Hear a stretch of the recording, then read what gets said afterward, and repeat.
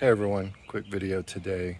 It's actually a video I shot in its entirety yesterday, but as I got through it, I decided I actually did want to hook up the flow meter. So I'm showing you the flow meter right now. I'm going to show you, I don't want to change pumps or anything like that, but I do want to show you what this log splitter will do.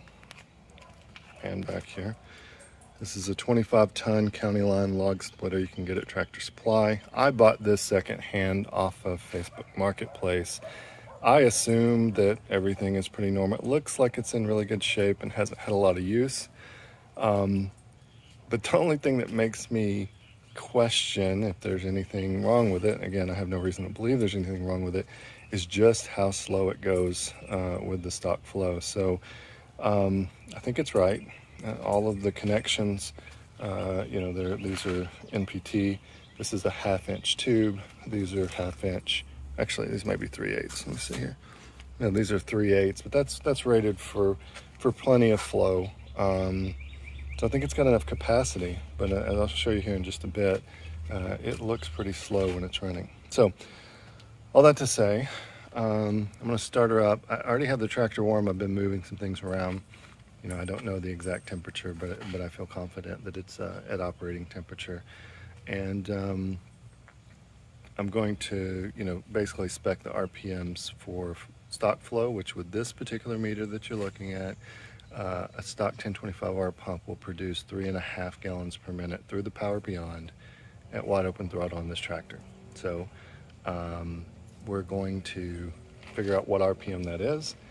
And then we'll show what the wide open RPM is based on how I have this tuned, and we will go from there. So let's go ahead and get started. Start her up. So 1200 RPMs for how I have it set for idle. Just take a look and see what we're getting.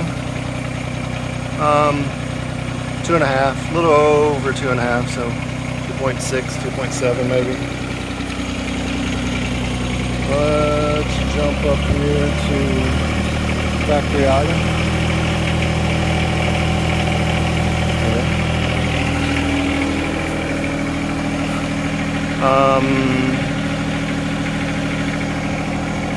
So based on how I have it tuned, factory idle is actually going to be 3.5 gallons per minute. So this would be where I'll set it for the factory test.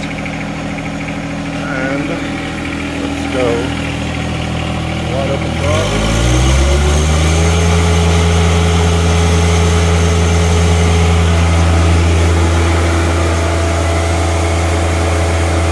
Just under 8.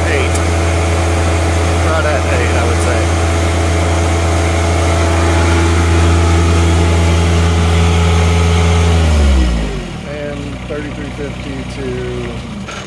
3350 to 3400 RPMs. So I don't know if I mentioned the reason I don't have all of this done in serial, which you could totally do and see what the actual flow is in real time, is I'm missing a quick connect. As you can see, I've rubbed it off of here, put back on my flow meter here.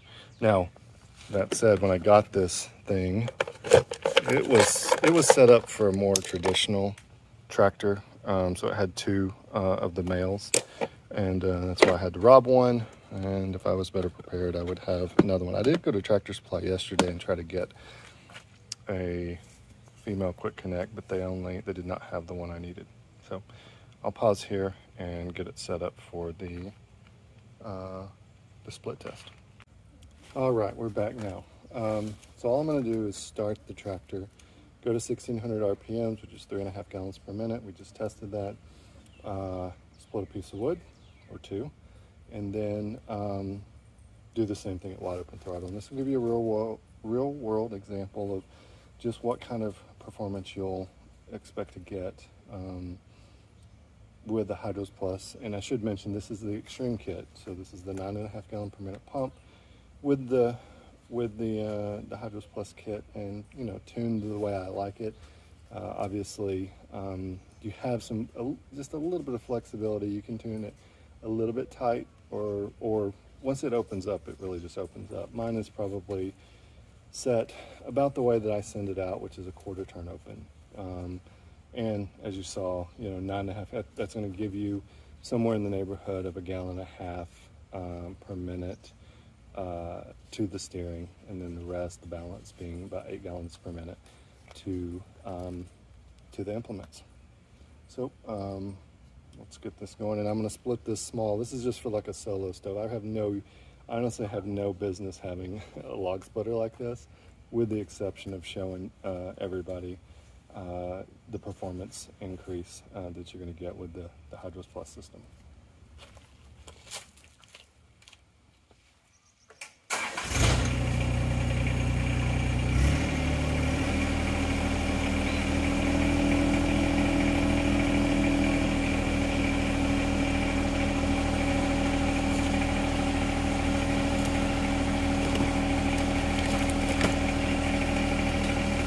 So this is the speed. This is 3.5 gallons per minute. And if you've got one of these at home, 25 tons, I mean, it is a big cylinder. It's got a lot of power, but that's how fast you're going to go. Which is really slow, if you ask me.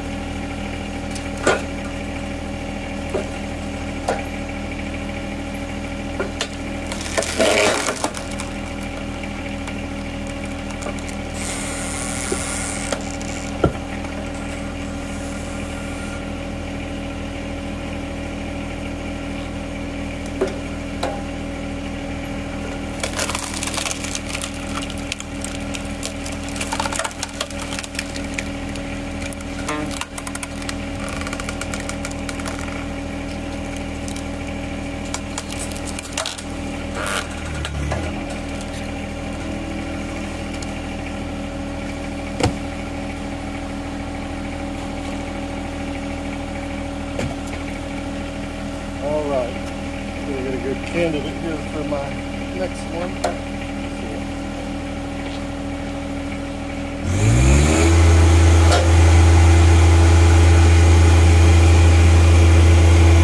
This is wide open throttle, about 8 gallons per minute.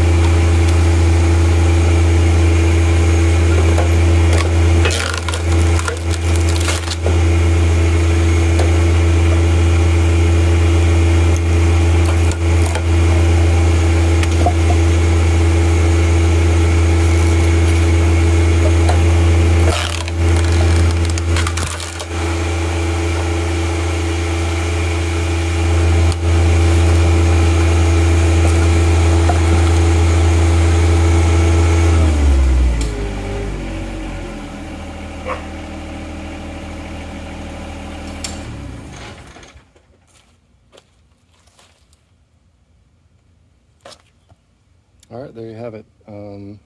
Let me just show you this log splitter. This is a little. So that's what it looks like. I don't know, what it's going to look like on camera. What I can tell you is it's clearly, just by the numbers, a little more than twice as fast. It feels a lot faster. It also feels like pretty close to the minimum, I would say, that you would want to use with a log splitter this size. I mean, this is that's got to be probably 5 inches easy on the ram here. But I feel like if I had this out, and I won't ever do this, I mean, this is my pile of wood.